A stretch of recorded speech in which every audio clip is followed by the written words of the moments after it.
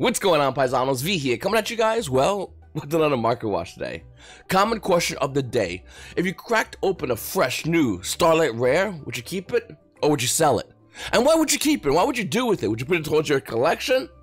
Or would you just, use it to trade for other cards? Or would you just unload it as fast as possible? Cards like Starlight Rare Effect Failure, newly released at a Eternity Code, I guess. I mean, newly released as far as the word newly released can go for a Starlight Rare of a card we'd have multiple printings of. But, once again, newly released at a Eternity Code, $531 market price is almost about $1,000 for this card. $1,000. Let's take that into consideration. The Ultimate Rare is way less, but this is almost $1,000.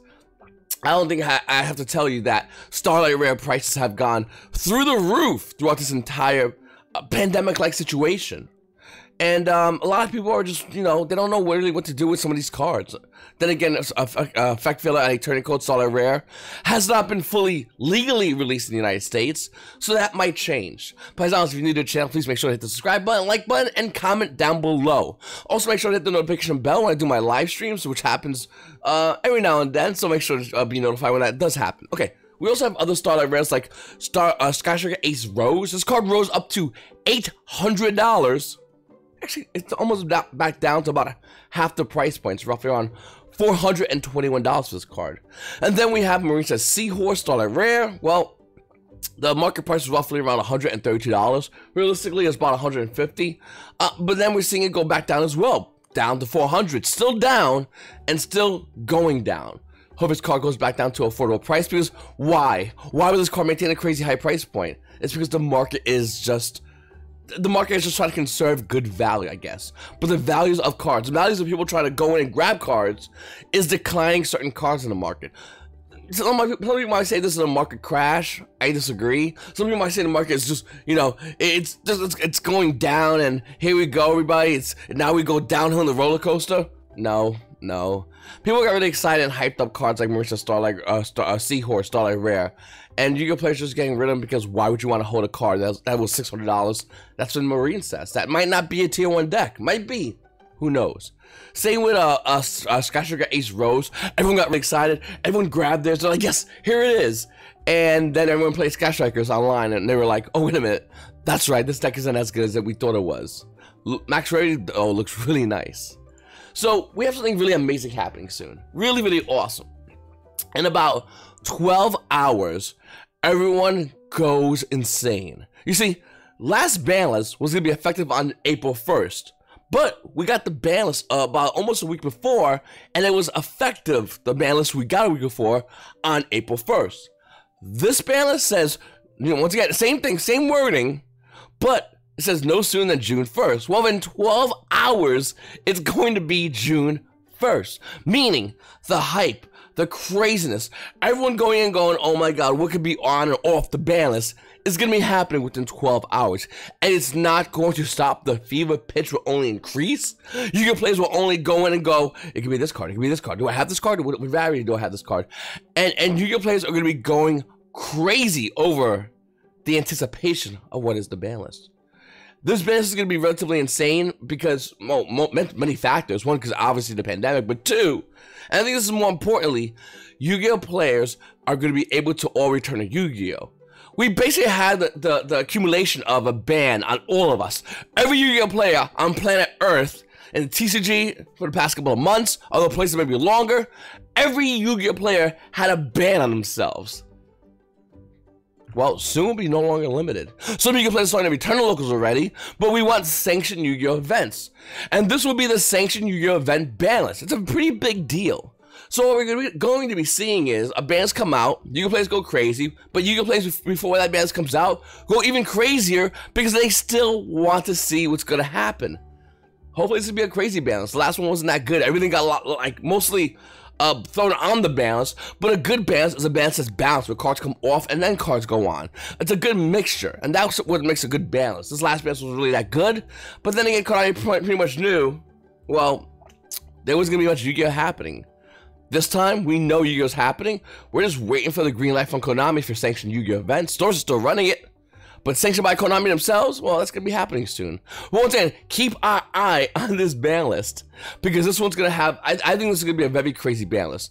The next one probably would be around August, if I had to guess, maybe September, and that's gonna be the new regional season ban list. But I'll tell you right now, a lot of Yu-Gi-Oh players don't really care about that right now. They hear about this one, because why? We have our invites already. You got about, let's say, conservatively speaking, 2,000 to 3,000 Yu-Gi-Oh players with their invite that rolls over till next year.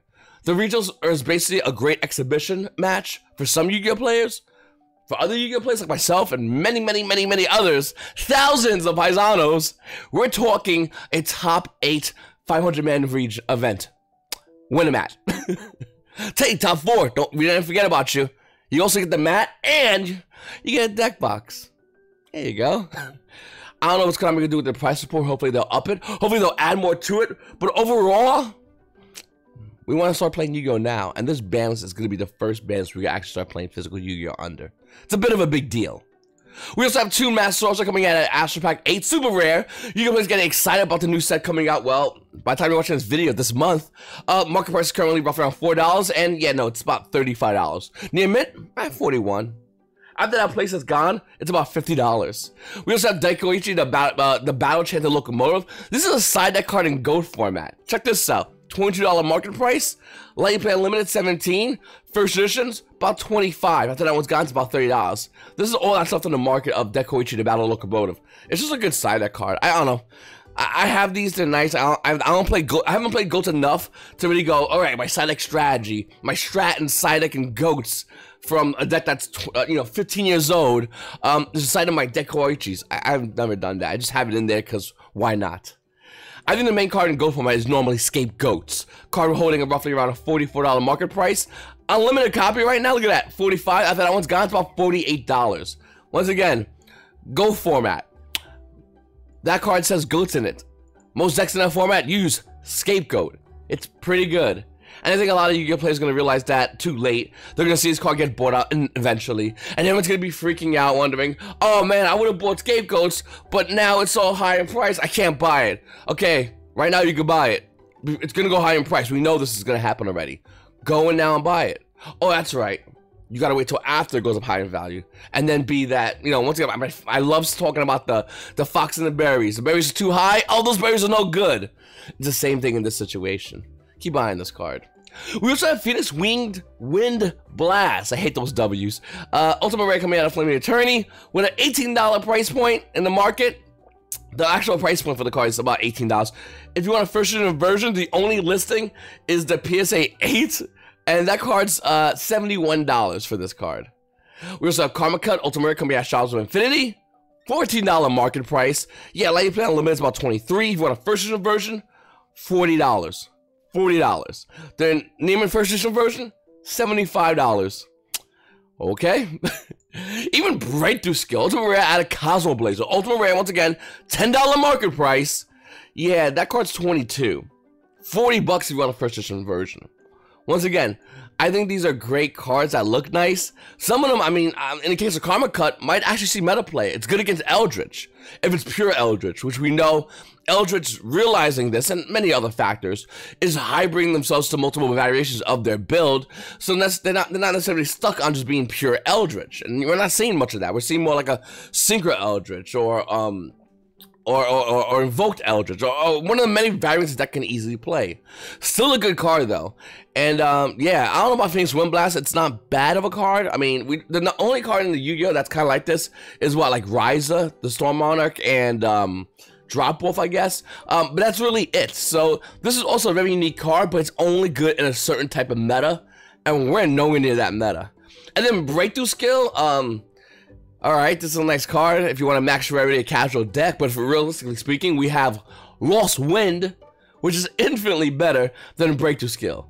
Lost Wind is reusable, kind of like what Breakthrough Skill does in a weird way, but it also negates your opponent's monster's effect, has their attack, and then we got the new version that came out in Eternity Code. So sure, if you have Breakthrough Skill, would you hold it still? Would you sell it? I don't know. If I had it, I would sell it.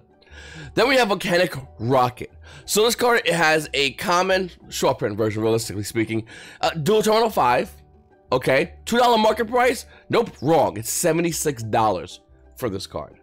If you want a secret rare version, actually, no, not the secret rare version, I'm sorry.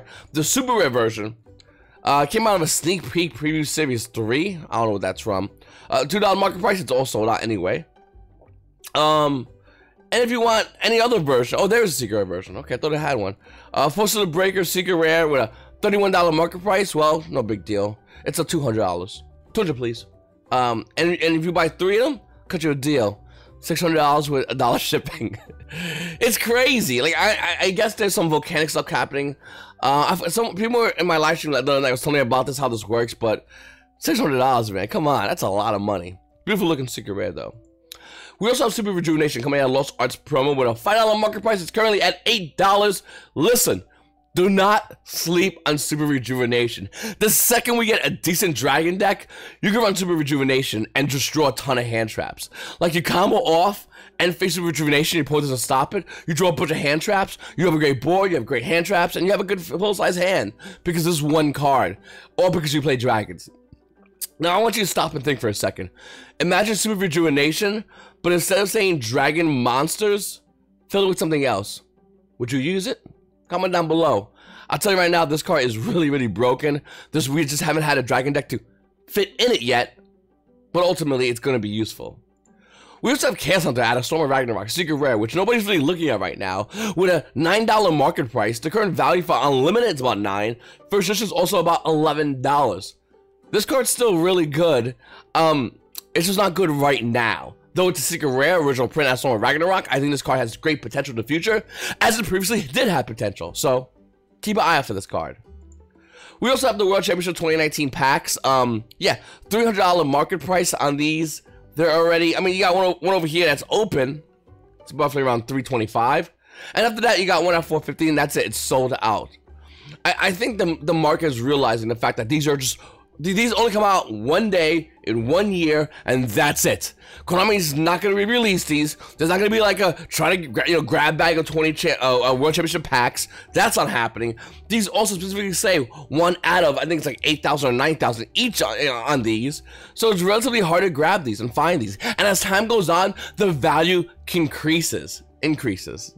Listen. Hopefully we get the 2020 World Championship packs, or the opportunity to grab those and play for those. I would love to have the opportunity. Wouldn't you? Comment down below, because I really want one to do a 2021. I don't care what it is. I just want it because it's, once again, one of those things that comes out this year, this day, and if you don't get it, you got to go in the secondary market and buy it. It's pretty crazy if you think about it. Then we have Trishula. There's so many versions of Trishula. This is so many versions of the card, so many rarities, and I mean, there's a couple of things we can talk about. Number one, what's the most hardest to get rarity of Trishula? I would say probably the dual terminal Trishula from DT4. $140 market price is roughly around $140. After that one is gone, $165. After that one's gone, $190. And then you're looking at $200 dual terminal Trishula. It's very, very expensive. They also, but you know what? There's no wrong answers. This is one of those things where if you have that one, or you have the Ultimate Rare out of Astro Pack 8, there realistically is no wrong answer. The Ultimate Rare out of Astro Pack 8 with a $91 price point is roughly around $92. It's hovering around the price point. Then there's only 1s and 3s. You're seeing the walls on page 1. Go over here to page 2. It starts hitting up to almost 200. I mean, it's 130. It's not exactly 200 yet, but still. Ultimate, no one's going to look at your Ultimate Rare Trishula and go, oh, that's not the highest rarity. Yeah, it's pretty hard to get. Go ahead and crack some packs for Astro Pack 8. Once again, I still think the dual terminal version is definitely higher, but the Ulti one, pretty good too. I really do. I don't understand what's the whole thing like, oh, Trishula is not that good. Yeah, it's like $100. It's pretty good. $100 for one card, and you can easily turn around and buy the card for 40 cents. Yeah, that is pretty good. Let's chill about this. But once again, I think dual terminal is better. Okay. We also have Trishula, Dragon of the Icy Imprisonment. Now, this card's getting a reprint. I totally know that. I totally get it, and I totally don't care. This card is a Shonen Jump magazine promo, meaning it's very hard to find because they don't make any more of these. Not only that, the market price is $15. The value of the card stabilizing at $15. We're gonna get a reprint. Once again, I just want to really emphasize that. But to get a Shonen Jump magazine promo version of these, well, it's just a better version. Let's be honest. This is the highest version. And then you got Trishulas over here. And yeah, it's Necros. Necros cards have been crazy lately. The secret rares have been crazy lately. Next, Trishula at the Secret Forces, $15 market price. You're right. The card's $24. You want a first edition version? It's also $24. Necros, just Necros in general. I love that I show you the ultra rares. Like, here, buy these. Yeah, okay. Click on Secret Forces, move over here, and then look at all these other cards, like Brionac, which is 45, like Valkyrus, which actually is $13. Not that bad, actually, to be honest with you. That should be a lot higher. Then we have Deep Sea Diva, coming out at Turtle Pack Booster 4, the super rare, with an $87 market price. Well, you can see roughly around 90, then it goes to 97, and then $100. The weird thing about this is, with OTS Pack 13, easily the worst OTS pack we've ever had, except Abyss Dweller and I think Deep Sea Diva, we're getting super rare Deep Sea Diva. So here's the question: if you are looking to play Water Mermos, do you wait or do you go in and grab the super rares? And here's what I'm going to do, because I'm looking to get in the deck max rarity. I have majority of the deck done already. Here's my game plan, and I'm going to fill you in. I'm going to grab the super rares from OTS 13 for now. The reason why is, by the way, is because why grab this now at 90 when the market's about to be flooded with another super rare rarity, same rarity as Deep Sea Diva from Turtle Pack Booster 4. That will obviously drive the price down of Deep Sea Diva from Turtle Pack Booster 4, and then we'll go and get the original rarity. Other than the fact that they're both super rares, and maybe there's a difference in coloration, I guarantee there's going to be a difference in the coloration of the cards. The super rare, there's not much of a difference as far as anything other than the fact that you paid more for a card. So why go in and buy a card at 90? Times that bad boy by 3, because you'll probably run 3 of these, and you're looking at $270 with the TCG player's tax. Let's say a little almost near $300, even $280. Let's say if you have a good tax bracket. Why would you go and pay that much money right now when you could just wait and get the 13 super rare, or even the ultra rare out of those Saga, whatever, it doesn't matter, and then wait for the price to drop? I think that's probably a good idea. So with the Eternity Code, I think it's Eternity Code moving forward. Okay. All cards will be evenly distributed, which means no short or underprinted foils in the main set for the foils. And you players are very skeptical about this. That's how we are. We're just skeptical. We go, Konami, are you sure? Konami's like, dude, I got your back. We will not short print foils. And we're like, that's kind of crazy, Konami. What? How you gonna make money by ripping us off? And Konami's like, I will find a way to jack you. But in your sets, foils, I got your back. And you can play like, wow, Konami, that's real sweet of you. So enjoy paying common / short print Eternity Code. Right now it's 56 cents, but could we see a future in which Konami's like, yo, you like these short print cards, these hard to get cards, paisanos, huh? You like that? All right, one Parallel Exceed, I don't know why I say call it, it looks like a dragon. One Parallel Exceed per case, come at me. Welcome to the new market. $500 commons. I just saw this today. I honestly don't know if this is true, but it'd be hilarious if Konami was like, see, listen, we will not short print foils in the main set, but commons though, oh, we're gonna get you so good on commons. You're gonna wish we short printed anything else except your commons, like Parallel Exceed. One per case. That's it. And you know what? You're welcome, okay? Because those Starlights are like 1 per 2 cases. We're hooking you up. Buy 2 cases, get 2 Parallel Exceeds. Buy 3, hey, you get 3. I'm just joking. Honestly, there's a bunch of this card around, obviously, in the market. It's just funny the fact that it said short print. My mind instantly went to, of course, something's going to be short printed. They're going to get you no matter what. It's like Konami's literally told your wallet, you have 2 options. Die or be killed. They're going to get you. It's just, they're going to pretend they're not, and then they stab you in the stomach. This is Paisanos. I really appreciate you guys watching my videos. I know a Sunday market watch doesn't normally happen, but yeah, we set this up on like Friday, I think it was, on the live stream. So once again, make sure to click on the subscribe button next to a little notification bell. Click on that to get informed when I do my live streams. And give this video a like. And once again, comment down below. Let me know what you guys think about these crazy solid rare prices. It's your boy V, and you Paisanos. Well, you Paisanos have a great day.